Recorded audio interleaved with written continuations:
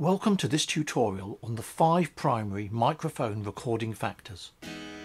The quality and character of sound recorded with microphones depends upon 5 factors.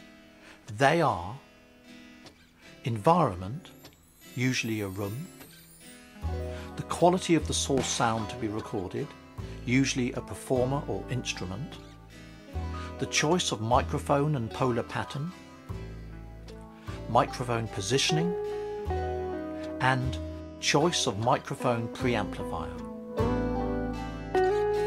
There are other factors such as the quality of cables and the foldback system, but these 5 have the most impact. Unless you are close miking and eliminating ambience with screens and acoustic treatments, the reflected, that is reverb, sound in the room will be an important component of the sound being picked up by the microphones. Many engineers like to use both close and ambient mics and record each to a separate track. Decisions on the balance of sound can then be made during mixdown. Others will know the precise sound they want from previous experience in the environment and combine and record signals from multiple mic feeds onto a single mono or stereo track. If you are recording choral music in a church, the acoustics of the space will be a central component of the overall sound, and careful mic placement will be paramount to capture the best balance of the singers and the ambience. The best equipment, carefully positioned in the best environment, will not produce a good result if the performer or quality of the instrument is poor. Assuming your performer is appropriate and capable, you will need to consider the following: instrument tuning, the age of reeds, skins and strings, etc., and squeaks or noises from stands, keys and shoes, etc. You will want to do everything possible to ensure the performer is able to produce the sound you have chosen them for. There are many differing microphone models and designs available, and not all will suit every performer or instrument. In all situations, your choice will be limited to those at your disposal. Every mic has its own tonal character and frequency response. These differences play a big part in determining the character of a recording. As a general guide to character, small diaphragm condenser microphones can be the most transparent. Large diaphragm condensers produce the most appealing, larger-than-life sound. Dynamic mics excel recording loud sounds with fast transients, such as drums. Tube and valve mics add harmonic warmth, and ribbon mics produce the smoothest mid-range response. A microphone's polar pattern is also important. In general, omnidirectional mics produce the most natural sound, but as they pick up sound from 360 degrees, they are only suitable for situations where a sound source is being recorded within an intentionally selected acoustical space.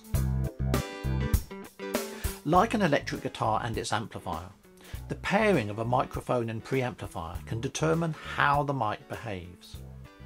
A mic pre's job is to amplify to line level the very quiet signal coming from the mic. How it completes this delicate job and the character it can add are extremely important.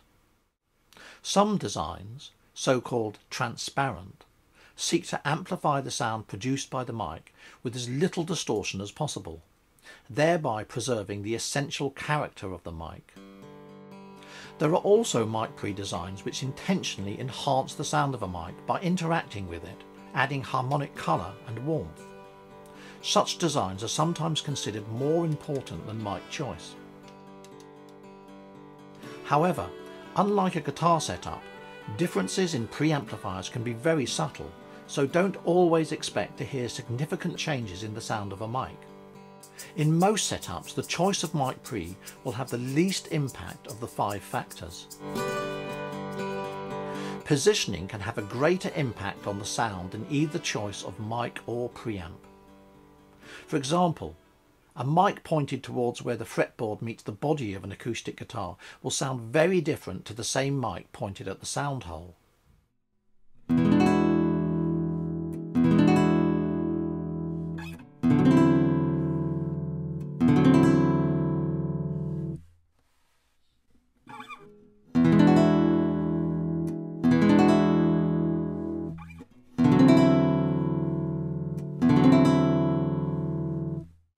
A good way to determine optimum positioning is to listen to the mic feed through headphones whilst experimenting with positioning.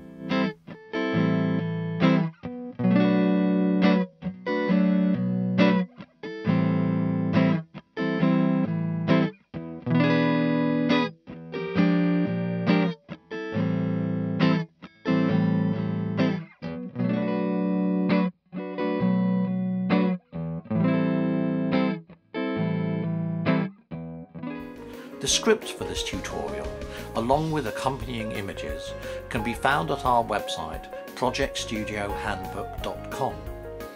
We suggest you subscribe at our YouTube channel and join our mailing list at our website to receive notification of new videos, blog posts and subscriber-only extras. Thanks for watching.